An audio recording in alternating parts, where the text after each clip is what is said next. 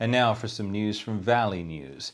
Murrieta residents are sinking deeper into groundwater, and they're struggling as local authorities remain missing in action.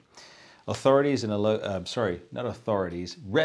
the local community seem to be sinking into the ground as the water is just rising up out of nowhere. Water District have been over there, the state's been over there, we've been over there. No one seems to know exactly why this water is trying to engulf and submerge this entire community.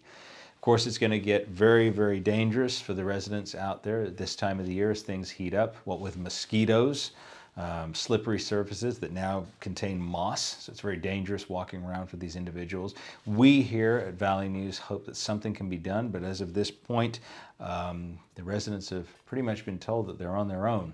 For more on this particular piece, pick up this week's Valley News, visit our website, or check out our social media platforms.